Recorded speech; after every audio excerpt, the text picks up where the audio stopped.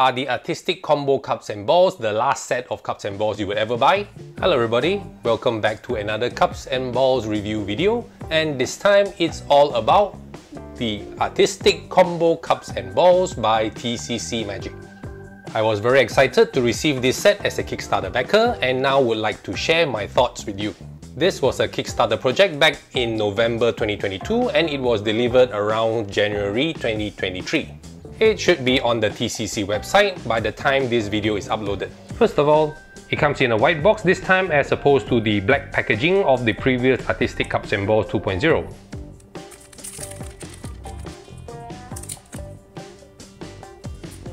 The combo set comes with this nice velvety carrying bag which feels very nice to touch. This is also the same bag you get with the Artistic Cups and Balls 2.0, and you also get 4 red crochet balls. Now let's talk about the cups. The first impression is that they look fantastic and are very heavy. I will weigh them later. They feel great in the hand, are well balanced and handle very nicely.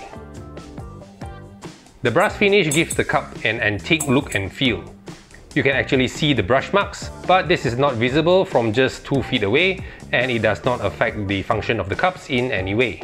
TCC also offered a matching solid cup during the Kickstarter campaign, but unfortunately I do not have one of it here to show you.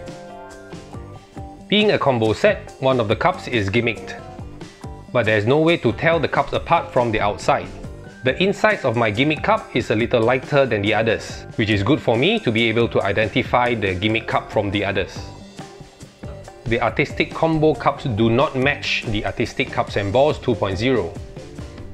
TCC explained in the campaign that they changed manufacturers and had to make changes to the design to incorporate the gimmick. Externally, the only difference from the previous version I can tell is the shape of the shoulder bead. The shoulder bead of the new combo set is thicker. The thicker shoulder bead actually makes the cup feel more comfortable to hold in my opinion. When it comes to the sound, the cups produce a nice sound when handling.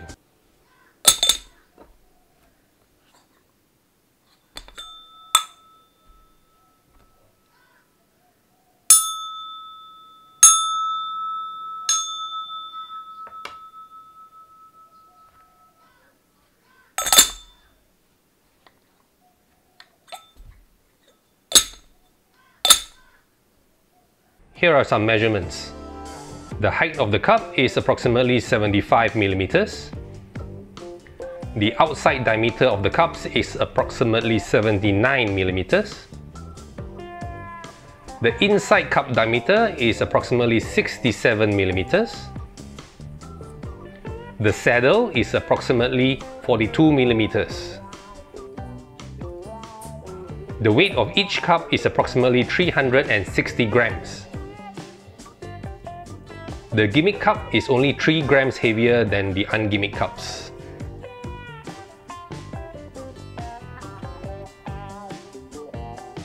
Another great feature is that these cups take a tennis ball as a final load.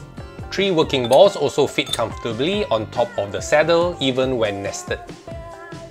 I have to mention that the gimmick is a little too strong for my liking when using the provided crochet balls, but it is nothing that can't be fixed with practice. You can easily replace the balls with something like R&T Tools adjustable chop balls. Having said that, if you have the TCC mini baseballs, you will not have this problem.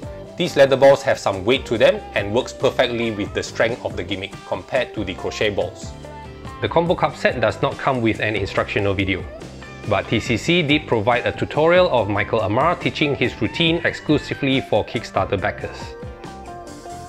The retail price of the Artistic Combo Cups and Balls is $250 US, but during the Kickstarter campaign, it was $149 plus shipping. At its full price, it's still quite a big sum of money. However, this is a high quality set that is worth every penny.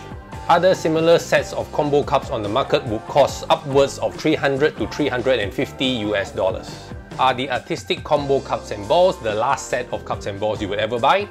Probably not, as we magicians like to collect stuff.